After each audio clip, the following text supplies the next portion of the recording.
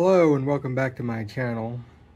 So over Memorial Day weekend I was languishing away, kind of bored, not really accomplishing much, and decided I'd try to build myself a trestle system for my flyer track using leftover 1x4s from all these shells.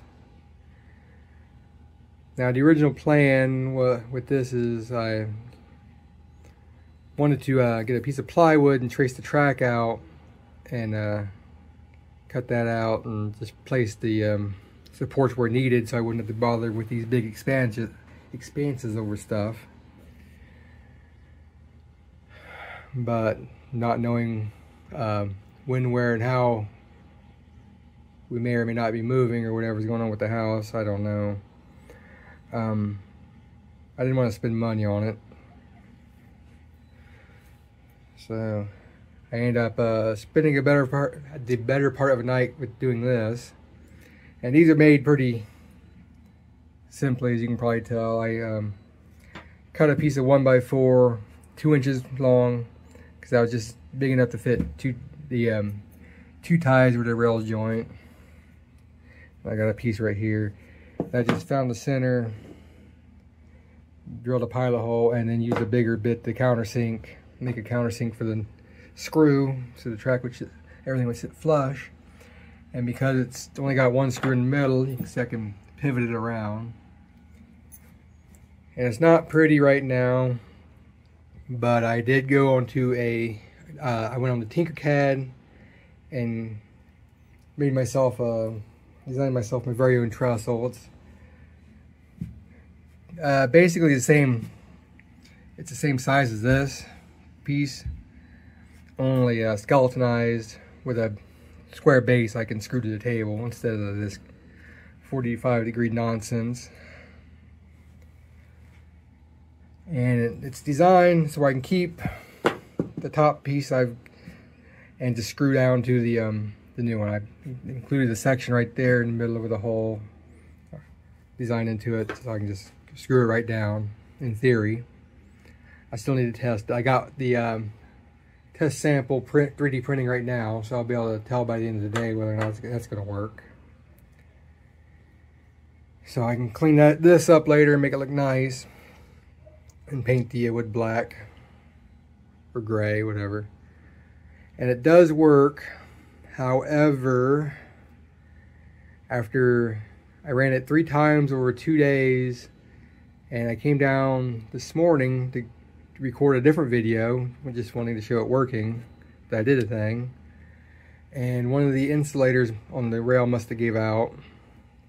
I mean, this track ain't the best condition anyway, so, but there's now a short in it, so the locomotive will spark and spit and sputter, and I'm pretty sure that issues on this section of track because it'll slow down over there.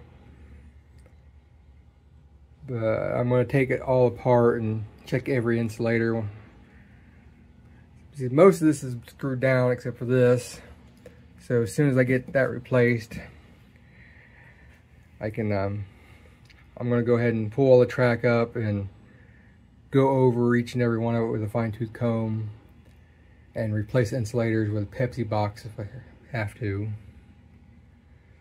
Or revisit the 3D printer. Maybe I can come up with my own little insulators. But it does still work, just not well.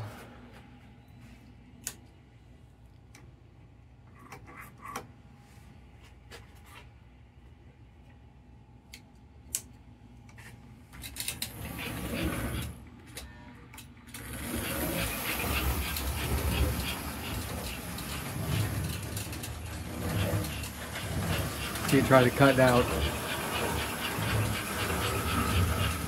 those down right there. See it throwing all those sparks. Yeah.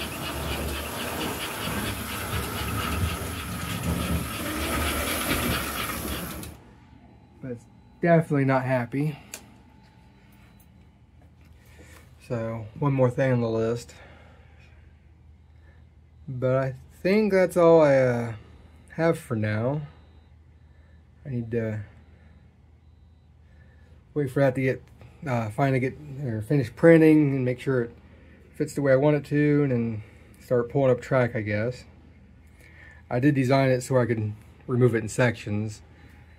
On a lot of these sections, I nailed down both the track to keep it from coming apart, but like there and there, it's only one, so I can easily pull it apart.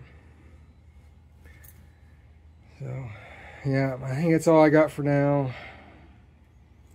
I don't know when I'll get this done or get another update out, because my place of employment decided to take us to 4 10-hour days to save money on utilities, I guess, and then decided to have us go in on the 5th day. So for this month and possibly throughout the summer, I'm working 5 10-hour days, which just sounds wonderful. But hey, I'll have more money for choo-choos. So that's the thing. But I'll get back to you when I get back to you.